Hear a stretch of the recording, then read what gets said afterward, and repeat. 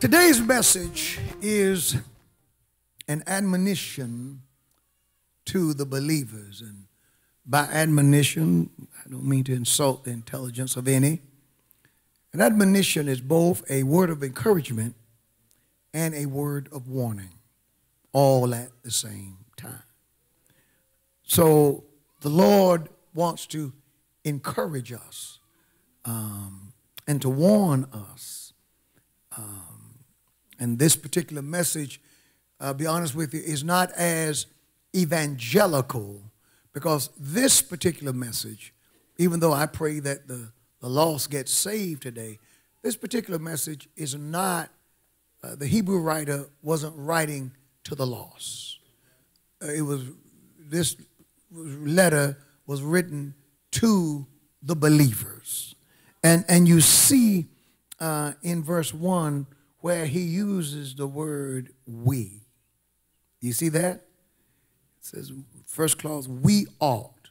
We are obligated. Everything you ought to do, you're obligated to do it. We ought to give the more earnest heed.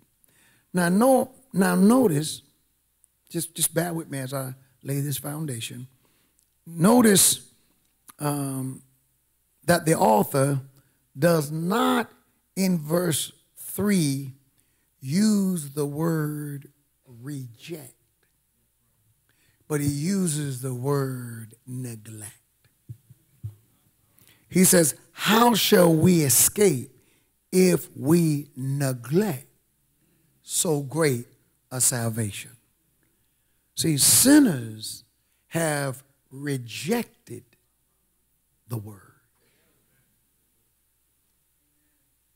When the sinner hears the word of the gospel and they fail to accept Jesus Christ, you've rejected it. We open the altar and we say, come to Jesus today. And you say, I'm not ready. Or I don't want to. Or I'm not ready yet. Or I don't want to give up my good times. And I don't know why sinners believe that you have a better time in sin than you do in Christ. Amen. Well, we have a good time. You get to drink. You get to smoke, you get to do drugs. Well, those are things that weak people need to have a good time. We have a good time and don't need any of those things. Amen. In Christ, have a good time sober. Praise the Lord. In Christ, I can enjoy a movie without drinking. I can enjoy an evening with my wife out, and we ride together, and we don't need marijuana. We don't need any kind of alcohol to spice things up. Amen. See, when you're a Christian, you don't need that stuff. You don't need pornography to spice up the bedroom. You don't need the world. See, we don't stay away from these things and begrudge them. We're in a place where we don't need them. We have someone and something better. And it's so important for Christians to let the world know that we have something better. I've been in the club before. I've been in the club. I know what clubs look like. I know what the club sounds like. All of them are dark. The music is loud. The air is thick with smoke. People are there with evil intentions. Praise the Lord. You might be there with your neighbor's wife. You might be there, praise the Lord, looking for your neighbor's wife, or whatever case it may be. Most times people don't go to the club looking for salvation, looking for a drink. You're trying to get it on, trying to score drugs, whatever, and the music blasts, and there's artificial stuff decorated everywhere to make you think that you're seeing what you're not, to create an atmosphere that's not real. Hit a button and smoke comes out the floor. You think there's something. You're impressed by that. Hit another button and the multicolored lights go to flashing, and you say, wow, this is real. This is good, but none of it is real. Then you meet Jesus. And you find out that you don't need any of those things to have even greater joy than that. To be happy. I love being a Christian. I'm happy in Jesus. I'm a proud, saved black man. Amen. Amen. I was awakened to the woke movement. I was awakened in 1977 when the Lord saved my soul. And I hadn't been to sleep socially since, because God, the Lord blesses you to know what's going on, keeps you on top of things. So the sinner rejects the gospel. The danger here was that the saints, as a result of the manifold sufferings and temptations that they were going through, they were in danger of neglecting Christ, neglecting their salvation. You know, life can, if you let it, make you put salvation on the back burner. If you let it. That's what the devil wants you to do when you're going through your trials. You're struggling financially. Last thing you want to hear somebody say is pay your tithe. Amen. When you're going through and you want relief, and sometimes Satan offers relief, but that relief can be at the expense of your faith. You can be in a situation where you've been alone and lonely, and the devil can offer you the solution to your loneliness, but it comes at the expense of your faith. Amen. Have you ever been offered something and the Holy Spirit said, you know that ain't right? God said, you know that's not me. Now, at that point, you have a choice. You can either accept what the Lord is saying and go on, or you can neglect God. You can hear him and not hear him. Praise the Lord. So this is what the danger was. The danger was of the believers to whom this letter was written, the believers ignoring their salvation. That happens more and more now in the world. Christians, when Christianity seems to be inconvenient, it's easy for us to ignore the tenets of the faith. The Lord wants us to hold to him when we're out of season. Everybody's in with him when it's in season. But what do you say when you're out of season? When you're the only one who believes what you believe. Only one in the department where you work. Only one in the community where you live. The only one in the classroom where you attend school. The only one in your department who believes what you believe, and you believe the Bible. Amen. If you're not careful, the devil will talk you into trying to neglect it. See, we can't allow life. Are you hearing me? Life, challenges. We can't allow the world, careers, family. We can't allow ambitions, goals, or anything else to cause us to little by little, as a leaky vessel, allow our hope and faith in Jesus Christ to slip away. The text where it says, don't let them slip, one writer said it's like a leaking vessel. There's a little leak in the bottom of this glass, and the water is seeping out just a little bit at a time. Yeah, see, it is the will of Satan for this thing, not for you to leave Jesus broadside, because some of you have been saved too long to do that. But if he can just put a little leak in there, just a little leak. Before you know it, you're half empty. Before you know it, you're empty. Are you with me? Allow me to digress for a moment, and keep in mind that the book of Hebrews was written to suffering Jewish Christians who had given up Judaism, which came at one tremendous price. Because in the Jewish community, if you walked away from Judaism, one of the things that would happen to you is that you would be excommunicated from the temple. Well, what does excommunication mean? When you were excommunicated from the temple, that means nobody in the town would do business with you. So if you own the business, you're going to go out of business. It means that people in the city where you live would stop speaking to you. Now you're being ostracized. All of a sudden, you know, you're no longer invited over for dinner. You're not invited to the parties. You've gone from being a part of the in crowd to being on the outs. That's what Christianity would do. Pastor, it seemed like to me since I got saved, I have fewer friends. It ain't no seem like it. Oh yeah, that happens. And in some ways, it's a compliment to you. Because when people see that you really changed, if they haven't, and they're not ready to change, they don't want you around. You're in the way.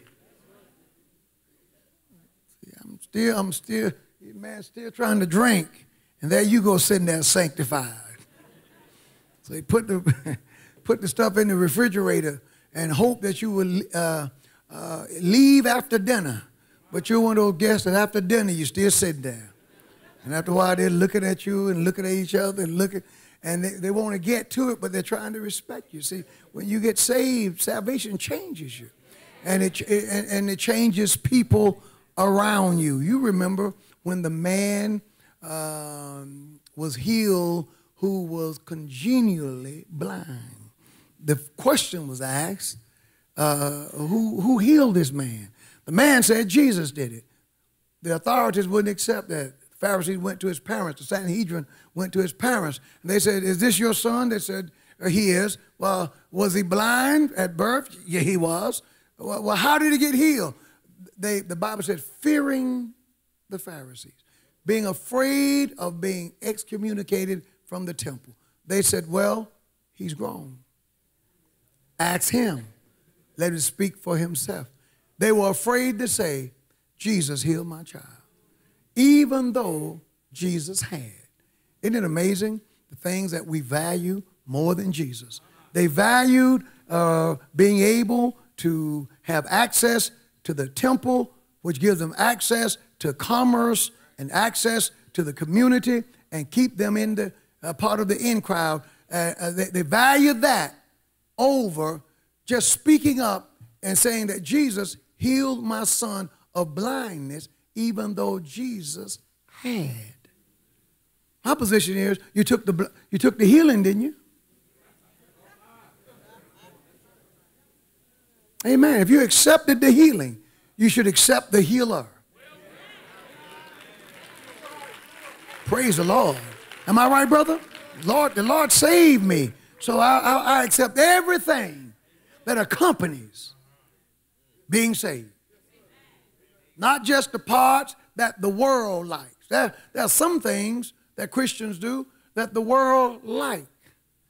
But then there are other things that Christians do that the world despises. The world doesn't like it when the Christians veer into politics, when Christians make their voices heard, when Christians weigh in on the issues of our time. And then when we weigh in, you know what they tell us? Well, we say, well, we'll tell you what the Bible says. And the world is quick to tell the Christians, well, leave the Bible out of this. No. If you're a Christian, you can't leave the Bible out. Now, a true Christian can't leave the Bible out. When you leave the Bible out, you leave the truth out. Amen. You can't get us to weigh into no discussion about the LGBTQ community, and let's talk about it, but let's not get religious. Well, we can't talk. Because it was the God of the Bible who said that that's a wicked lifestyle. And I hadn't read anywhere where God changed his mind.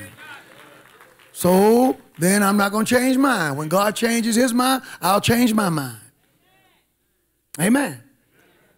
Say, well, that sounds so harsh and so judgmental. No, that sounds biblical.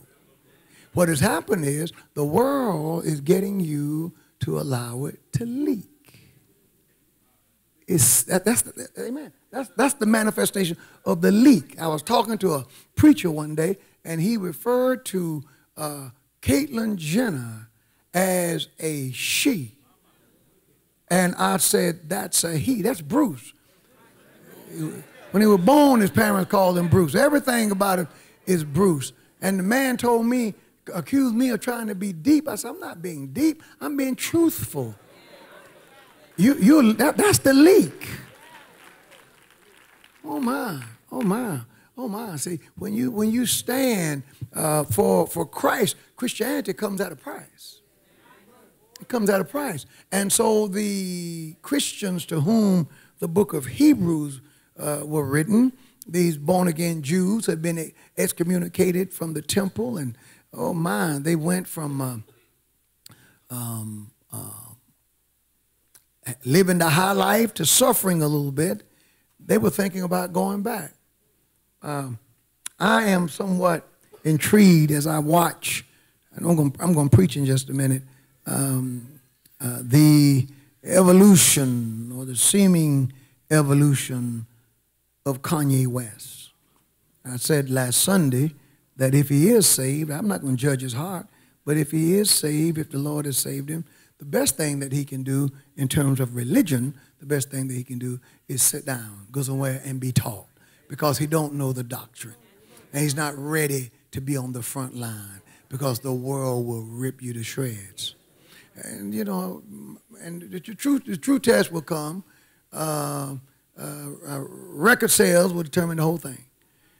And a whole lot of them have gotten saved and loved Jesus until the record sales came back and sales dropped off. And ticket sales at the concerts went from playing concerts of 10,000 folk. Next thing you know, you go there and 500 showed up. The next thing you know, the man right back out there with the same group, singing the very song they said he wouldn't sing anymore. Time tells, because this thing comes at a price. And see, everybody's happy, but when it's time to pay the price, the question is, what will you do? Oh my, you don't hear what I'm saying, but I'm as right as rain. And this is the context of the book of Hebrews. This is the context of it. Was believers who were paying a dear price for their commitment to Jesus Christ. But I will say this about Kanye, then I'm going to move on. I may offend some of you. I do, however, like much of what he has to say politically. I find it quite refreshing to hear a brother just tell the plain truth about certain things. You have to admit that it is, if you're not disturbed, you should be. I said this in leadership. A white person can be a Democrat or Republican or a independent, and their whiteness is not questioned. Hispanics are Democrats, Republicans, and independents, and their ethnicity is not questioned at all. As a matter of, but if you're black, and if you're anything other than a Democrat, people want to know what's wrong with you. Now, the empirical evidence shows that it is not to our advantage to vote 90% one way. But when you vote 90% one way, you tell one party there's no need in pursuing your vote because you're not going to vote for them. You tell the other party you don't have to do anything for black people because they're going to vote for you anyway. And that's where we are. Kanye is right about how we have he says, when asked, I want to read this, when asked about his infamous support for the U.S. President Donald Trump, West took a swipe at Democrats, commenting, we're, talking about black Americans, brainwashed out here, bro. Come on, man. This is speaking of himself, he says, this is a free man talking. Democrats had us voting for Democrats with food stamps for years. What are you talking about? Guns, he says, what are you talking about? Guns in the 80s, taking the fathers out of the home. Plan B, lowering our votes, making us abort our children. You have to admit that for those who don't know, blacks make up 13% of the U.S. population. Black women make up 8% of the U.S. population, and black women are responsible for almost 40% of the nation's abortions. 8% for 40% of the nation's abortions. That ought not to be. We do not have an abort our children gene. There's nothing wrong with us. Our women are not. It is not that our women don't make good mothers. There's nothing wrong with our sisters. It is, however, it is a result of listening to the wrong ideology.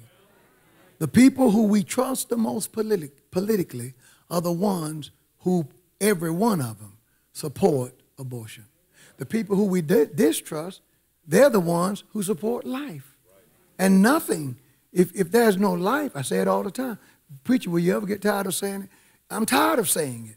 But since it's going on, I can't stop. It would be nice if I had a little more help.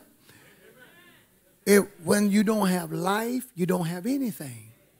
The power of a people lies in its numbers. If your numbers, if you do not multiply, you have no power. And that is what is going on. And so here's this brother who, some of the things he said, I wonder, had he watched the broadcast? Because I couldn't agree with him more on certain things. We need to live. And we have a right to live. Amen. And it would be to our advantage. It would serve the African American community oh so wonderfully if our vote and our support was up for grabs. That if we didn't pay attention to the color of the politician, but to their policy. Whether you like their personality, their bolster, or whatever, their policies. The last time black unemployment was as low as it is today under the current president, we were slaves.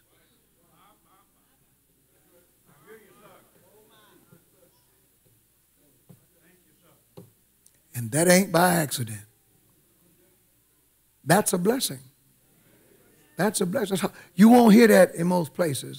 That's tough truth. Abortion under the current president have dropped precipitously. And when the brother was in who looked like us, it was peaking at all-time highs in the black community because $500 million of taxpayer money was being given to it annually. And what they took that money and aimed it at us.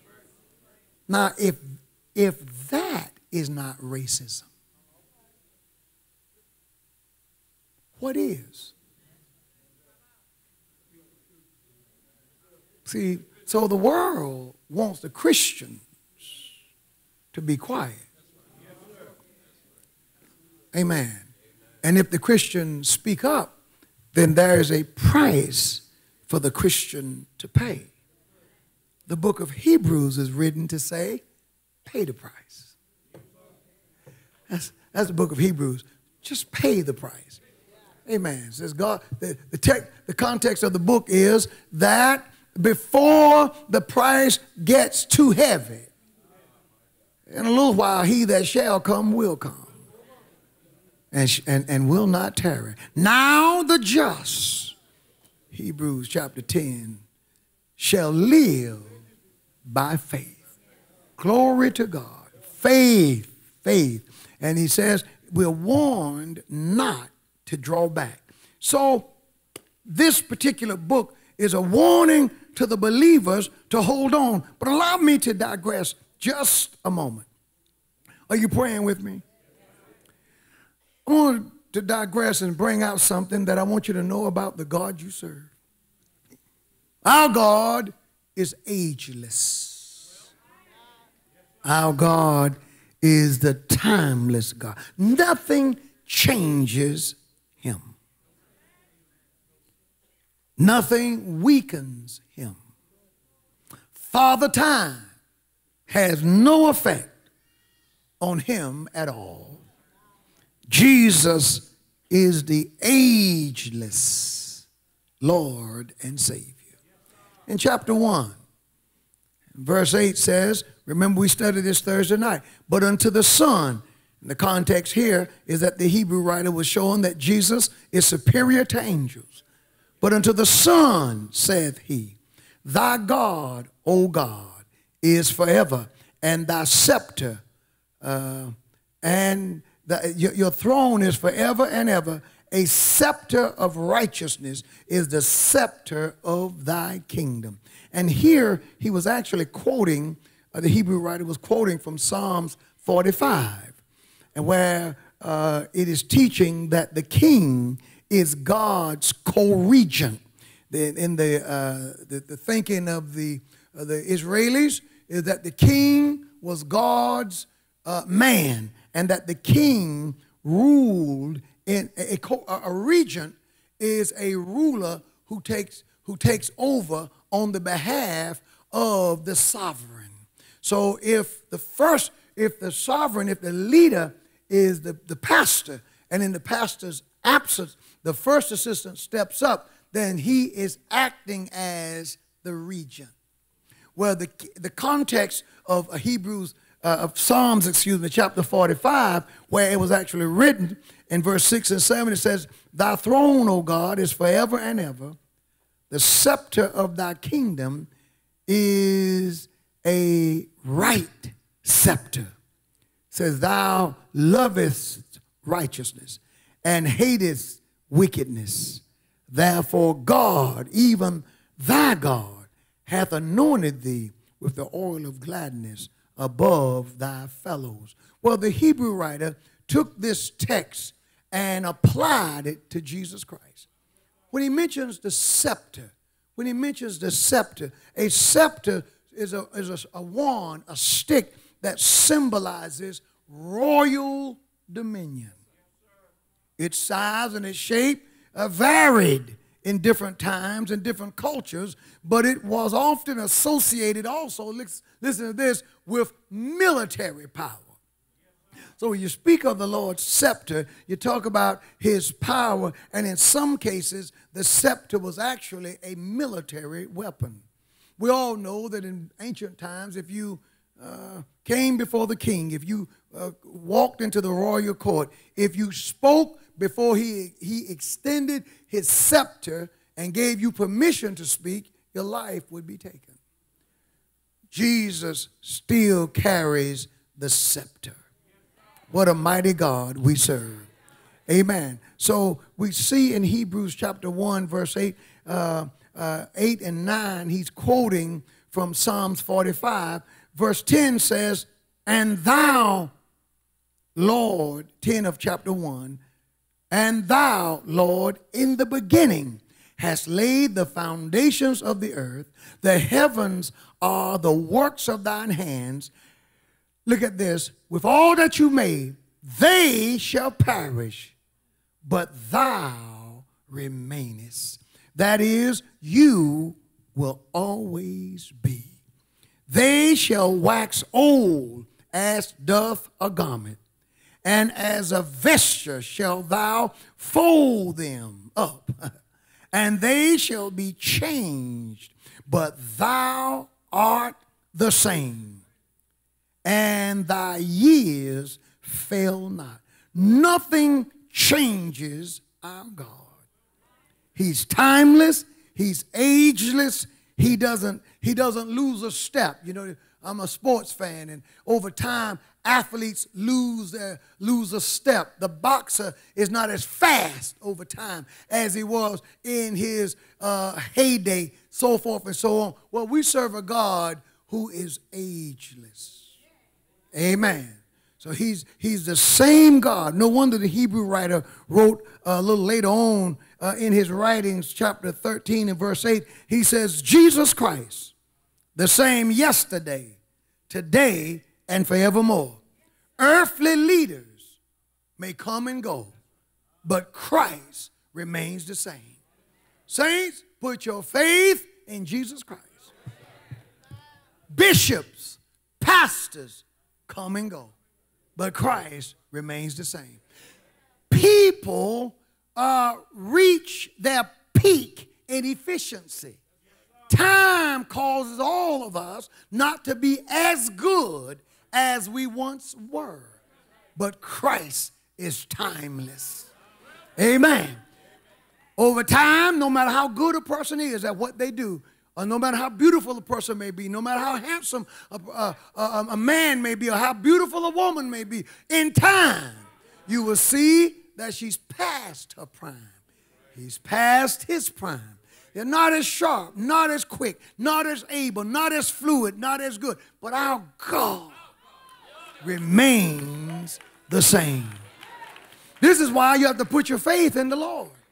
You thank God for a good pastor. You thank God for good leaders. You thank God for good elected officials. You thank God for great parents. You thank God for great friends. But none of these are in your life forever. Life is transitory. Things change. But Jesus Christ is he's that one constant. Glory to God. He will never leave us, and he will never forsake us, and he never loses his shine. He never loses his touch. He's never past his prime. Somebody said the Lord's not moving like he used to. Yes, he is. People may not be believing like they used to, but the Lord is never past his prime. Praise the Lord. Praise the Lord. He's ageless. As the centuries roll on, he's still God. Hallelujah. Isn't that wonderful? Then the writer in verse 13 and 14 goes back to the subject of angels. He says, but to which of the angels said he at any time, sit thou at my right hand until I make thine enemies thy footstool? The answer is none of them. Jesus didn't give this to any of the angels. Are they not all his angels? Are they not all ministering spirits sent forth to minister, look at this, for them who shall be heirs of salvation? God's angels are ministering spirits who are sent forth to minister for us. They work on our behalf, but we do not pray to them. We do not make requests of them. They get their marching orders from the Lord. And God knows how to send an angel. Brother Wilson was at the stoplight the other day while traveling for business, and a 18-wheeler hit the back of his car. But God sent an angel, and no danger came his way. Angels are fast. Praise the Lord. They do the Lord's biddings. And we studied earlier, last week, we studied that God makes his angels spirits and his ministers a flame of fire. That is, angels are interchangeable beings. Angels can appear to look like animals. Angels can come to you in the form of a dog. Angels can come to you in the form of a person. The Hebrew writer said, be careful how you treat strangers, for some have entertained angels unaware. You weren't even aware that that individual who may have been dressed like a bum, may have been dressed like a fireman, may have been your color or not your color, but was an angel of God. Be careful how you treat God's ministers. Jesus said that his angels, that our angels do always behold the face of the Father in heaven. They are waiting for the Father to say, go and take care of this person or that person. Don't let that plane crash. and they move. And we're where we are today because God sends angels. And then concerning the messianic angel, the angel of the Lord, which is a theological messianic designation, which means Jesus Christ. The Bible says, the angel of the Lord encampeth round about them that fear him to deliver them. Thank God for his angels. Thank God for his angels. But we're not to pray to them. We're to pray to Christ. We're not to worship them. I remember I've read in the Bible where angels showed up and men fell at their feet, and the angel says, get up. Get up. Get up. I'm your fellow angel. I'm your fellow worker. Get up. You save that for Jesus Christ. Save that for the divine. In our text, let me close this out. I've preached. I want you to notice something. I want you to notice the consistency here. Let me, before we go to verse 1, I want to show you something in verse 2. Then I'm going to go back to verse 1. I know I'm preaching a little crazy today, but there's something that I want you to get. The Bible says in verse 2 of chapter 2, I'm skipping verse 1 for a moment. Will you follow me? It says, if the word spoken by angels was steadfast, and every transgression and disobedience received a just recompense of reward. Notice the consistency of the message and the comparison of the message. Now in verse 1 of chapter 1, follow me now. Verse 1 of chapter 1 says, God, who at sundry times, we talked about this Thursday night, and in divers manners spake in times past unto the fathers by the prophets. Now, in verse 1 of chapter 1, he's talking about how God spoke through the prophets. In verse 2 of chapter 2, he's talking about the word that was spoken by angels. You see that? The writer is saying, if the word spoken by angels, to whom Christ is superior, was steadfast, that is, was legally binding, if the word that angels delivered were legally binding, and what was the word, my brothers and sisters, that the angels delivered? Well, the angels were active in delivering the law to Moses. Acts chapter 7 and verse 53 says, who have received the law by the disposition of angels and have not kept it. The angels gave the law when Moses was on Sinai. Angels was involved in the law going from God to Moses. Galatians chapter 3 and verse 19 says, wherefore then serveth the law? Says it was added because of transgressions, till the seed should come to whom the promise was made. Look at this. And it was ordained by angels in the hand of a mediator. The mediator was Moses. The ordination of the message was given to Moses by the hand of angels from God. Deuteronomy chapter 33 and verse 2 says, and he said, the Lord came from Sinai and rose up from Seir unto them. He shineth forth from Mount Paran. And he came, when the Lord came, he came with 10,000 of his saints. And his right hand, and from his right hand went a fiery law for them. Angels were involved in getting the law to the believers. This same law that caused the Hebrew recipients, the Jews, they were serving God through the law in Judaism. Now they have moved, stay with me, from Judaism to this new way called Christianity.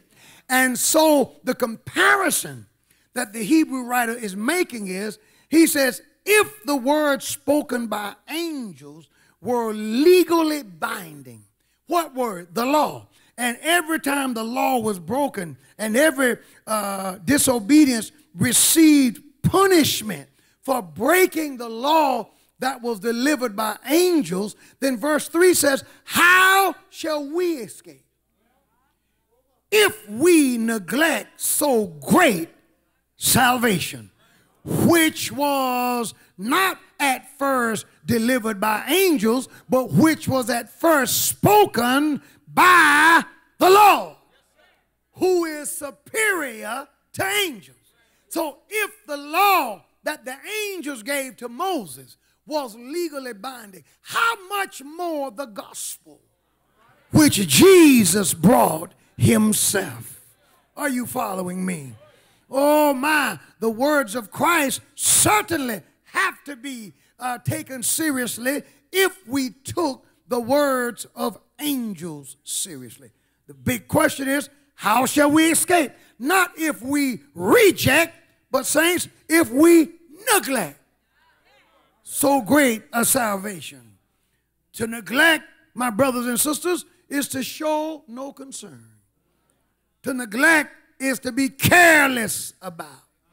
Praise the Lord. We must stay careful that we remain Christians no matter what.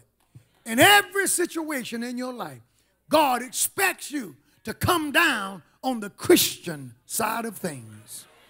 You can't let anything, you fail the test when the test causes you to neglect your Christianity, even if you won the lottery. Praise the Lord. You got the ticket. You went for the ill-gotten gain. You went for something for nothing. And you got the $250 million. Praise the Lord. But it came at the expense. You had to neglect your faith. I'm not getting an amen now. I must have a lot of lottery ticket buyers. Oh, Lord. Glory to God. And do you see what I'm saying? Is it taking shape? Oh, we've got to be careful that we not neglect. Notice what he calls it, so great salvation. That is, the salvation that Jesus brought was superior to all other salvations offered in the world. Islam offers a form of salvation. Other religions, other doctrines, other disciplines offer a form of salvation. But there is no salvation like the salvation that Jesus offers. The salvation of Christ is the greatest salvation.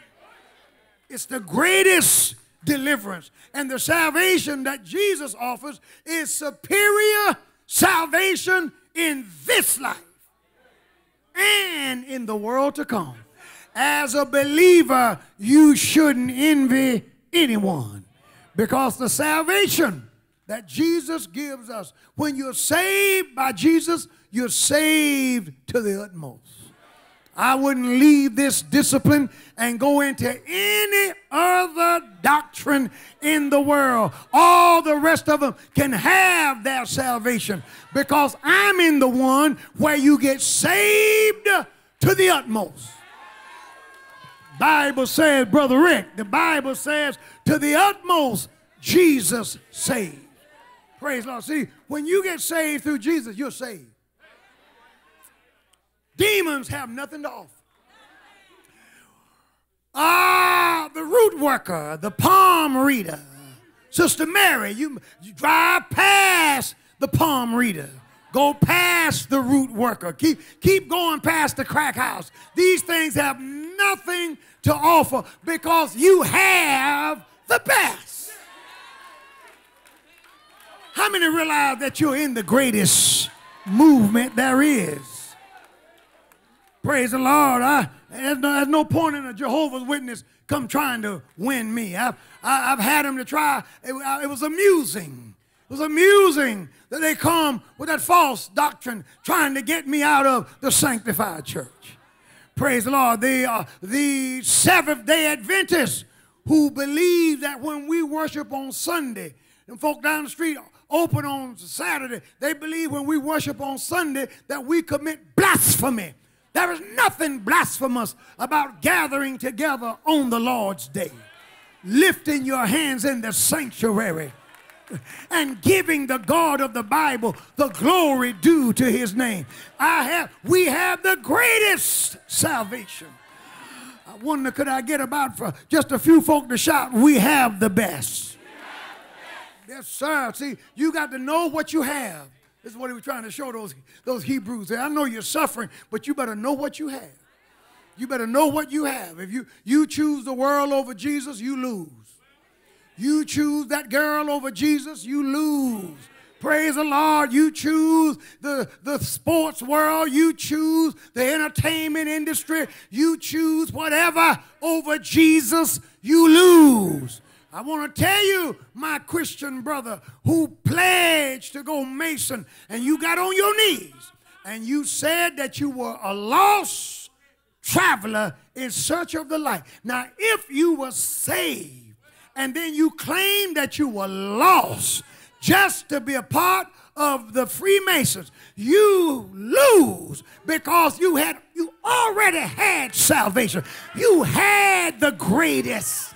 Why would I pledge when I've already made a pledge?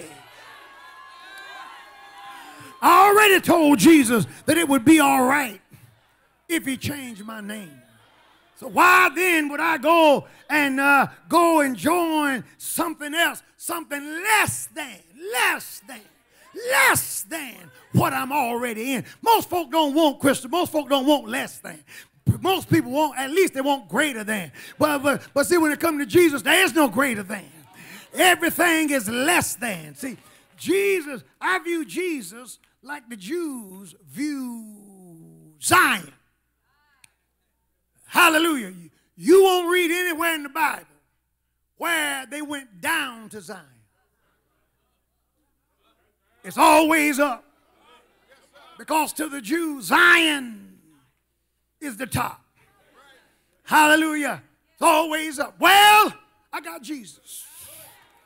And in being saved and filled with Jesus, that means we're always up. Look at somebody and high five them and tell them, we have the best. Now, if you're not saved, you can't say that. But you need to recognize today, born again Christians, don't you give this up. Why would you give up? Why would you sell your birthright for a morsel of meat? Why give up the best to get something less than the best? Hallelujah. That's what he's saying to him. And why was it the best? He gives the credentials for this religion. He gives the credential for this salvation. One of the reasons he said that it was the best, amen, that it was great, it was the greatest. Ali called himself the greatest, but Jesus is the greatest. Christianity is the greatest. Why is it the greatest? Praise the Lord. Number one is because it was first began to be spoken of by the Lord. Hallelujah. I know the angels and Moses gave you the law, but grace and truth came through Jesus Christ. The Bible says in Luke 19:9, and Jesus said unto them, this day is salvation come to this house. Amen. For as much as he also is a son of Abraham. You see, the law was already in place when Jesus said this day. Hallelujah. Moses had already been read when Jesus said this day. The Sanhedrin was already there when Jesus said this day. The world of Judaism was already in place, and they were still offering sacrifices on the altar when Jesus said this day. That's what John meant when John saw the real sacrifice. John said, we've been offering billions of sacrifices down through the years. But one day John was preaching and said, there's one coming after me who is mightier than I. And John said, I'm not even worthy to bear his shoes. And while he was preaching, he looked yonder way, and here comes Jesus. And I heard John say, behold, look over there. Here comes the Lamb of God. He comes to take away the sins of the world. In other words, this is the one that I've been telling you about. Look at the way he walks. Look at the way he carries himself. He's bringing us something unlike anything we've ever seen before. Moses talked about him. The prophets talked about him. John said, we're looking at him. Good God Almighty. And saints, I'm glad that he's coming back again. Thank you, Jesus. He's coming back to get us. Said Jesus came and Jesus spoke of this great salvation. Hallelujah. He's the Son of David. Luke 1:69 says, and have raised up a horn of salvation for us in the house of his servant David. That horn of salvation that God raised up is Jesus Christ. And then Luke 1:71 said that we should be saved from our enemies and from the hand of him of all that hate us. I want you to know that he's still able, even in this day and time, to save you from the hands of your enemies. Somebody has enemies, oh Lord, but you can shout right now because he's greater than your enemies. For I heard Isaiah say, no weapon that is formed against you shall prosper, and every tongue that shall rise up against you in judgment, he said, thou shalt condemn. For this is the heritage of the servants of the Lord, for their righteousness is of me, saith the Lord. I'm glad that I serve a God who's greater than all my trials, and he's greater than all my fears. The devil can't get me because Jesus is able to deliver me from the hands of my enemies. We serve the God. Isn't he good? Isn't he so good? I can see my enemies sitting all around waiting for me to starve to death. Mama, they're waiting for you to go down. And while your enemies are waiting for you to starve, I see God. He's just like the kitchen committee. He's just like Sister Johnson and Mother Morgan and those who serve in the kitchen committee. For while they're waiting, just like Darlene, while they're waiting for you to go down, here comes Jesus preparing a table before you in the presence of your enemies. While they're waiting for you to starve to death, the Lord prepares a smorgasbord. Yeah! We serve a God. He's able. Well, yes, he is. He's able to deliver from your enemies. You ought to praise the Lord right now for his delivering power. Woo!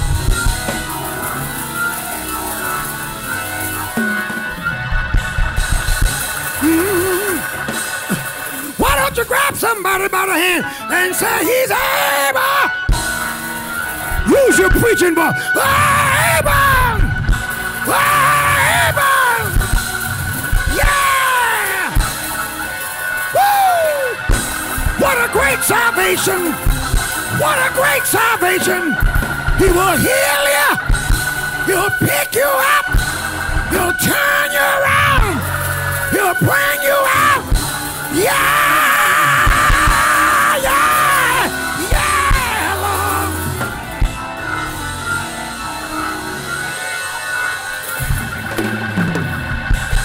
Thank you, Jesus. It's a great salvation. It's a great salvation. Jesus, he talked about it. But that's just one, that's one reason. That is great. And then I heard him say, reason number 2, it was confirmed in us by them that heard him. The writer said Peter, James, John, the 12, all of them who heard Jesus, they were eyewitnesses of his majesty. They were eyewitnesses of his glory. And they went out and they began to preach to others and to tell them about Jesus. I remember as a young Christian, my mama took us to Southern Pines. We were at Brother Milton, I believe, at their house. And they pulled out an album. They had albums in those days. They pulled out an album and they played the album. The album was Andre Crouch live at Carnegie Hall. While they were playing the album, a song came up that said this. Somebody told me of the joy that they had, and somebody told me that in sorrow they could be glad. And they told me that they were blind, but now they see. But I didn't think that it could be until it happened to me. When it happens to you, when it happens to you, you can't help but spread the word. You can't help but tell somebody else. Somebody here ought to just cry out, I've been born. I've been born again. Yeah. Woo.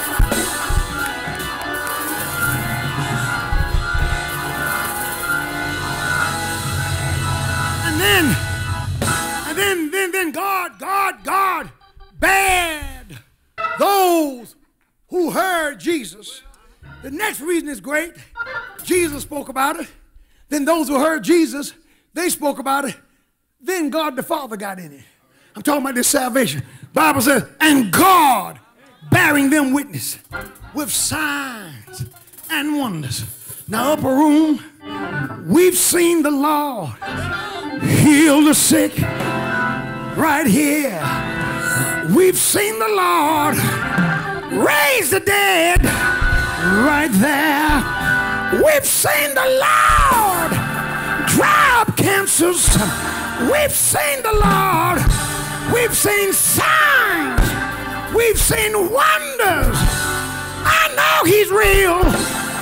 I'm glad I'm saved. How many have seen enough to know that Jesus is the best thing? How many have seen enough to know that there is no other God, that there is no other name, that there is no other power than the power of Jesus?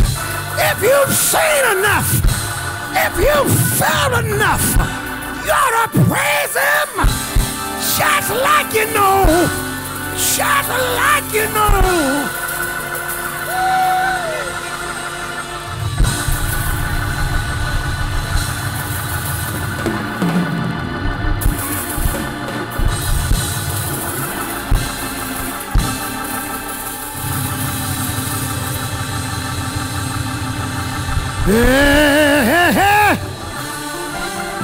You can't tell it. Let me tell it. What he's done for me. Hallelujah. You can't make me doubt him. I know too much about him. Seen too many things.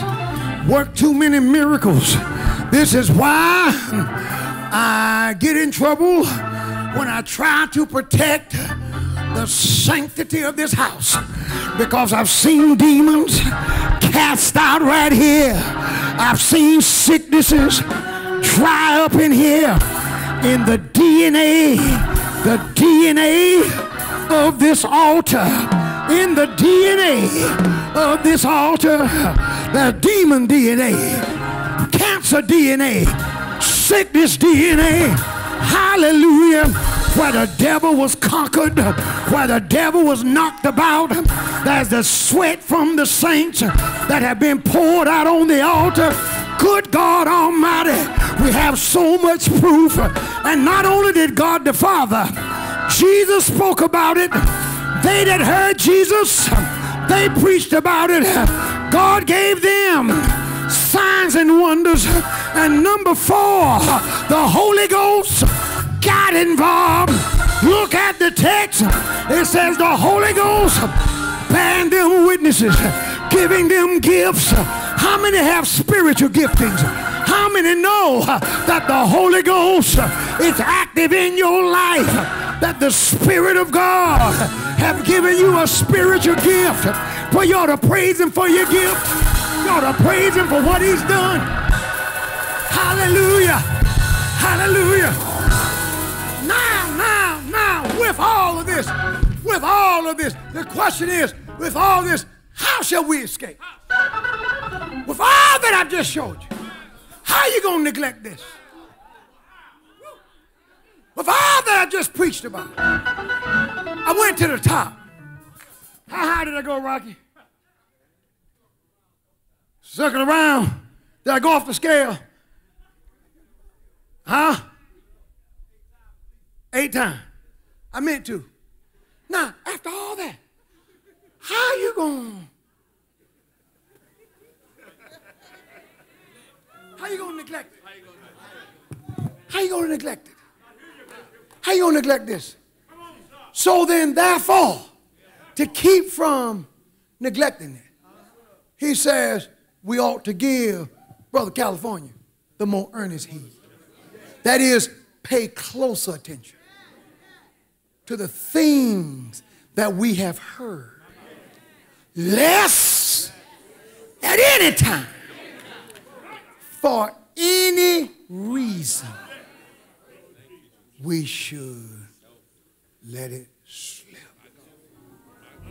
Let it drain out. Lest at any time, we should let it get away. Because it's too good. It's too important. God went through too much to get it to you. Hallelujah. Praise the Lord. It's yours. And it's gonna keep you forever. And you're gonna be over in glory when this life is over. Gonna be over in glory. Oh my God. Singing and shouting and rejoicing in Jesus from now on. And we're gonna live forever and ever and ever. And all we had to do is accept Him by faith and just serve Him and hold to Him. And when the winds of life blow and the devil come and pressures come, you just you stand your ground, and because you realize the value of it. And even before we die, while we're here, He brings us out. He lifts us up. Even if you're going through right now, you won't go through for long because He's going to fix it. If you're saying, preacher, it's taking too long, the Hebrew writer said, no, it's not taking too long. You just have need of patience. That after that, you have done the will of God. He says, just slow your roll. You're going to receive the promise. Oh, in a little while, He that shall come will come. Just slow down.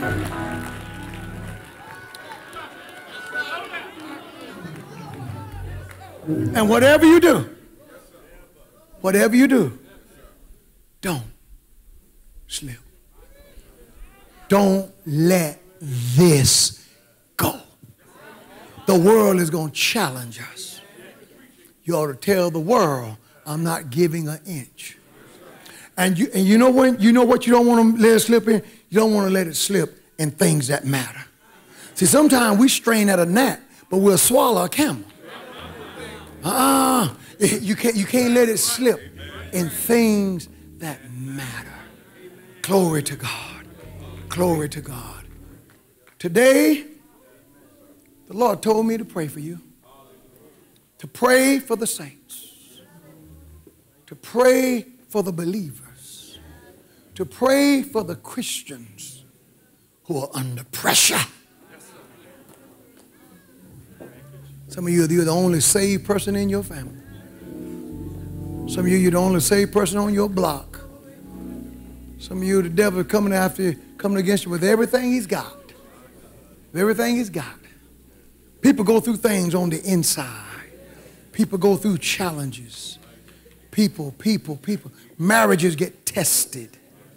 Hallelujah. Cables get strained.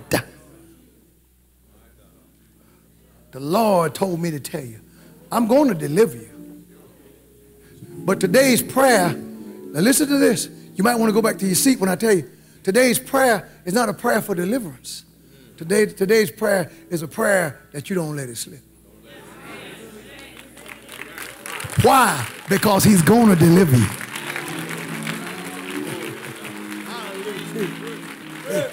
It's not that we need to petition him to make a way. He's already promised to do that. He just says, what I want to know. Jesus said, what I want to know. He said, I'm going to come back speedily. He said, but what I want to know is, when I do get back, will I find faith on the earth? Because I'm coming. You have to worry about when I'm coming. Come on, Lord. No. You have to pray that prayer. He's coming when he gets ready. The issue is, will we be ready?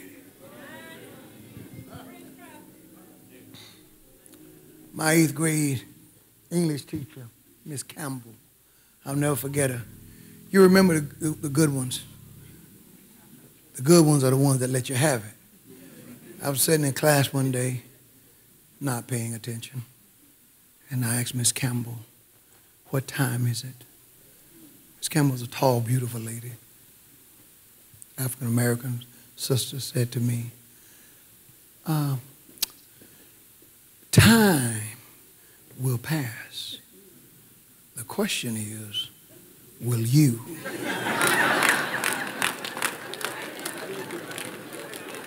I didn't ask Miss Campbell.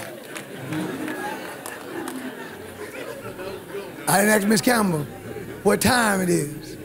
Ever again, to this day. But there's such truth in that. Christ will deliver.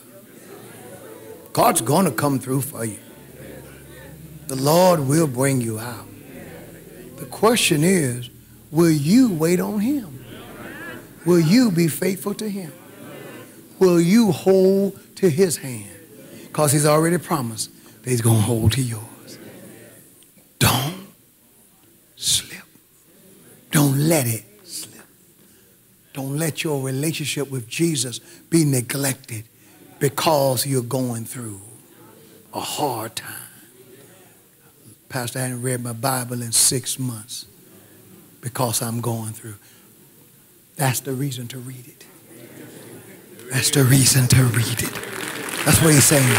That's the reason. That's the reason to zero in on it. Hallelujah. Because times are tougher, that's when you want to turn to him. Because that's when he's looking. Deacon Morgan, that's when he's looking. He knows. Satan said that. Satan said, man, to the Lord. And you know what? He would have won with some of us. Satan said to the Lord, no wonder Job is, of course Job is serving you. Of course he's faithful. Of course. Look at what he's done for you, what you've done for him. Look at what you've given him. Of course. So I'll tell you what you do. Let me touch him. Let me afflict him. I'll make him squeal. Let me afflict him. Let me do that. Let me take what you've given him. You made him rich. Everything has gone his way. Of course he would serve you. And that's what, that happens. The Bible says in the book of Job, lo, these things happen oftentimes with men. These kind of proffers and things go on in the kingdom all the time. And more often than not, it's not that God failed the test. It's that we did. The test wasn't the thing you were going through. Sister Rayford, the test was, I bet you I can stop her from reading the Bible. That was the test.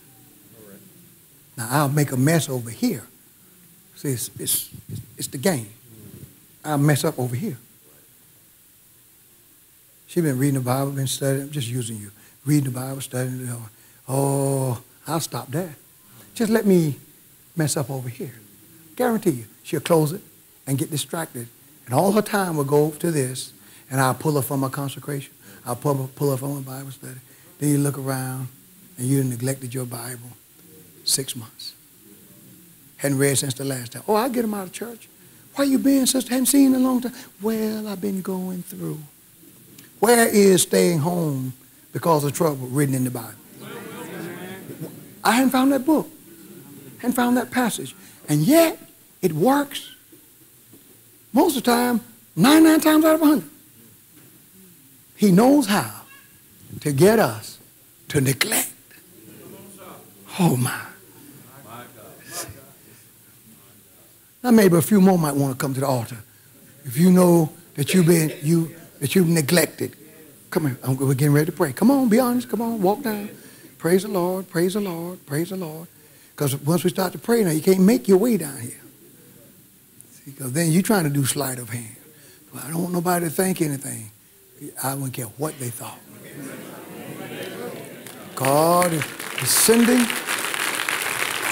Bless you. God is sending a serious word because that happens more often than we want. Bless you, my sister. The devil knows how. He knows how to get you off your game.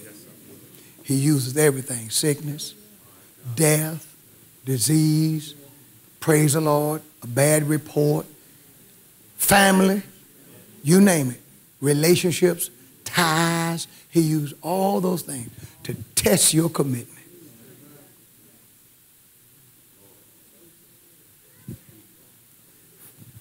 Come close. We're getting ready to pray. We're getting ready to pray. Oh, sweet Jesus. Sweet Jesus. Sweet Jesus.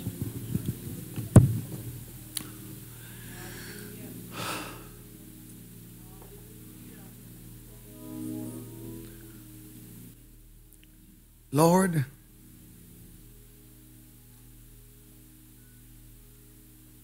we come before you in this solemn hour, praying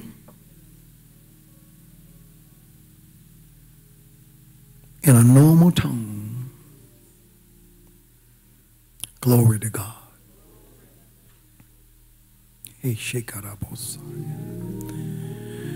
First of all, Lord, we repent for every time we've neglected this great salvation. We put that up front, Lord. We bring that before you right now. For every time life pulled us away. Oh, God, caused us to compromise, caused us to lower our standard. Say things that we shouldn't have said, behave in ways that we should not have behaved in, do things that we know better than.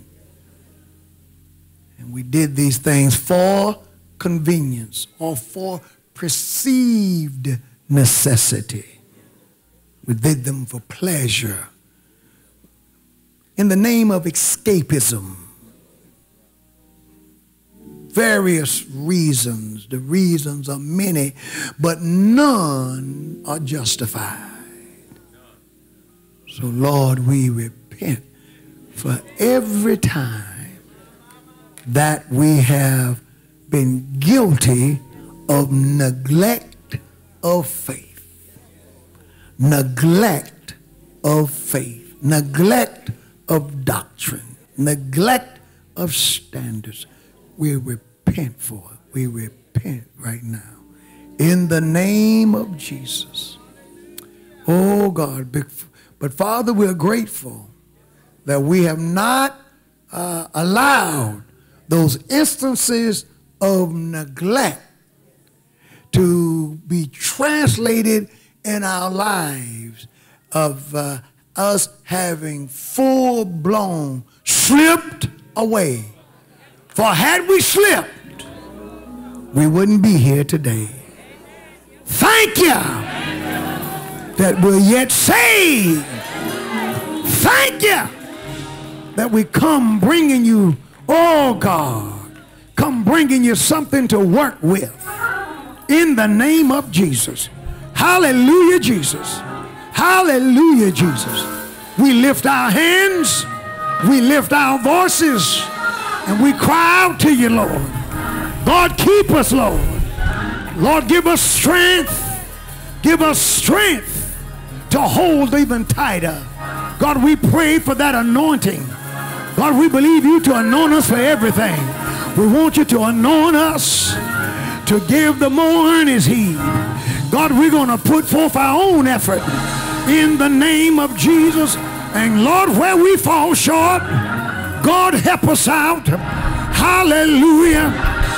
If I stumble while I'm trying, don't be angry, but let me stay, for I'm willing to run on all the way.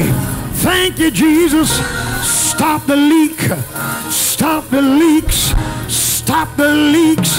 We're not going to let our salvation little by little leak out. But God, we're drawing closer to you. We're drawing nearer to you because this thing is great. It's a wonder to be saved. It's a privilege to be born again. It's an honor to be in the army of the Lord.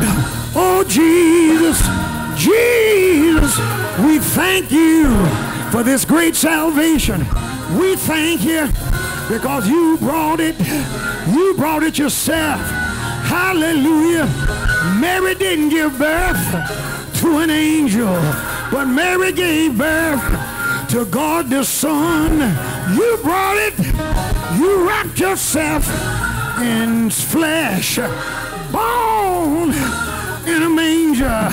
Oh, Lord, you walked the dusty streets of Palestine, never went more than 200 miles from where you were born, died on the cross for our sins. God the Father raised you up the third day. When you got up, you said, all power in heaven and earth is given unto me. Go ye therefore in all the world and preach the gospel to every creature. Tell them something wonderful has come. Tell them that the Savior have brought salvation, and you saved us from our sins. We stand here today on our way to heaven. We stand here today sanctified. We stand here today with our sins forgiven, and we stand here today with victory around the corner, with deliverance around the corner. The trial ain't gonna last long.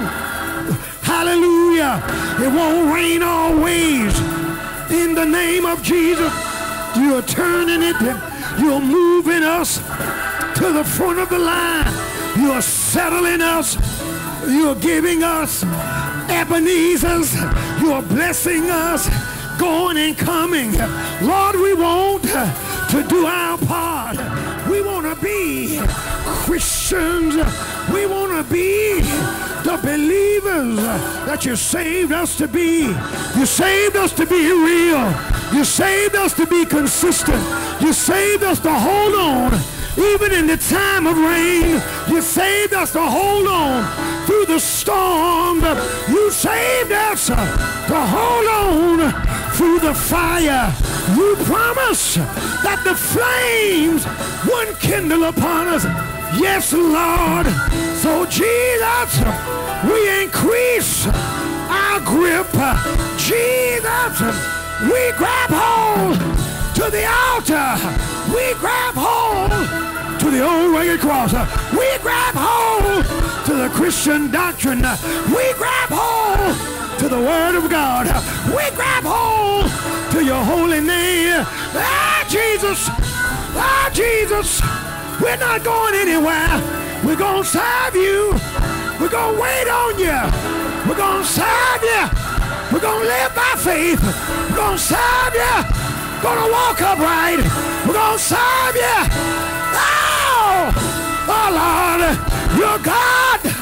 You're good. You're worthy. You're coming again. Give us power not to slip away. Give us power just to hold on. Power to be real. Power to walk upright. Power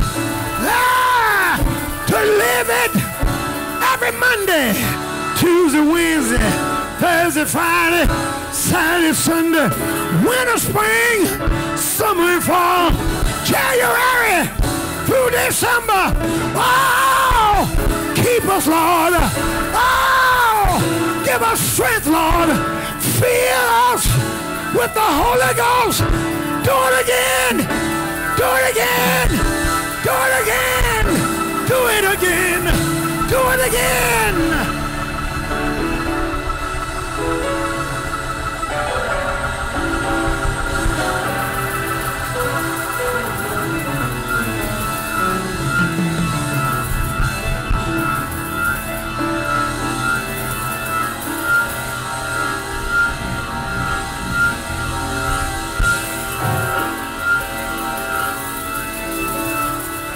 Glory to God.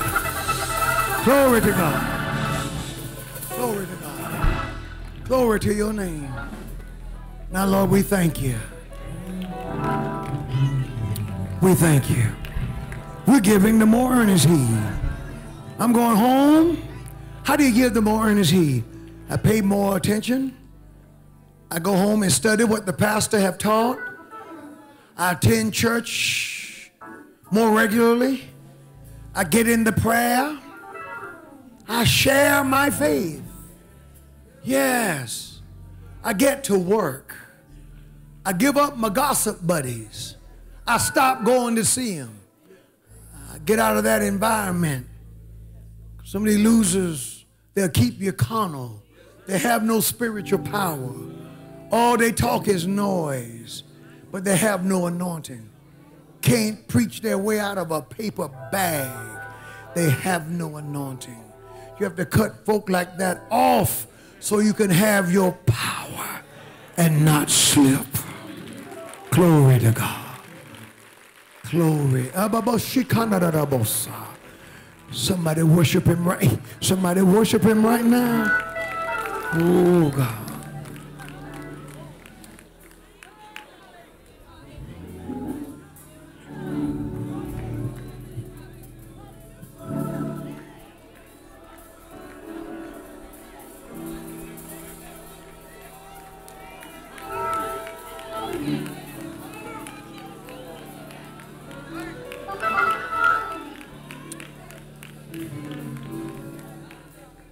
God is doing something.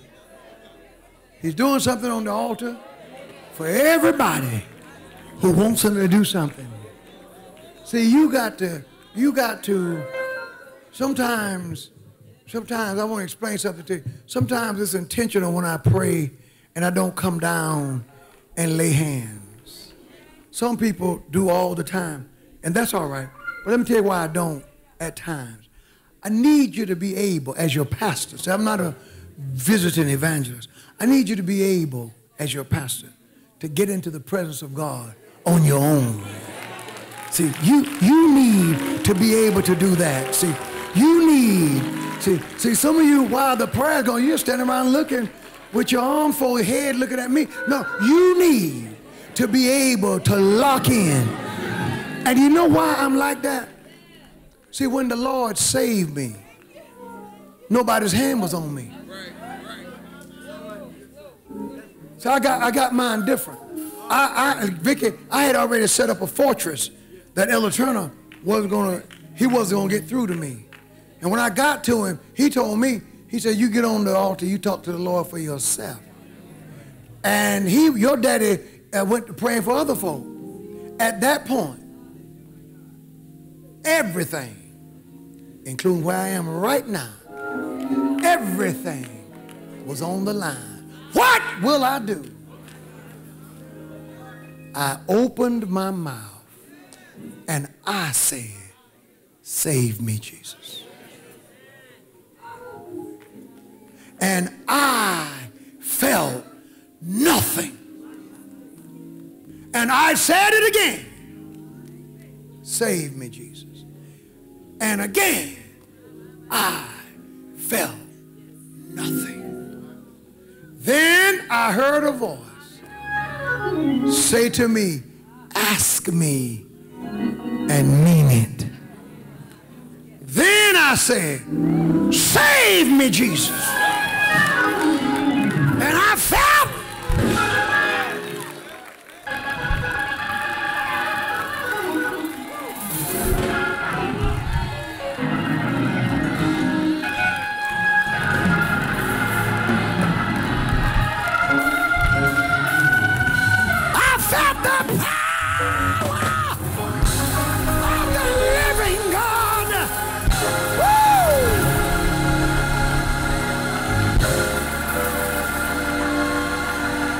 begin to break up in here. Begin to break up all in my soul. Yes, sir. You got to know how to get in his presence. You got to get in his presence. You got to call him and mean it.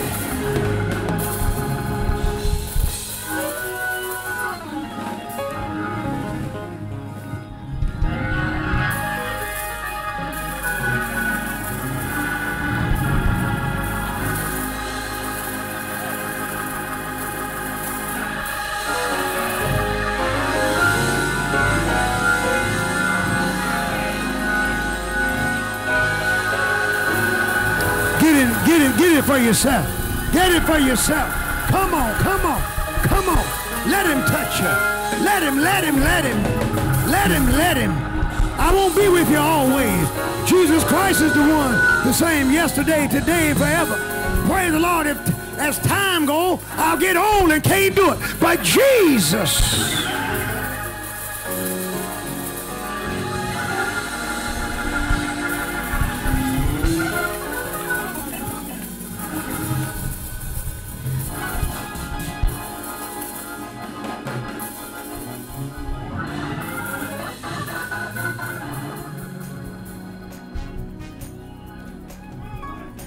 Blessings of God be on you. In Jesus' name, amen. You can go to your seats. Praising the Lord.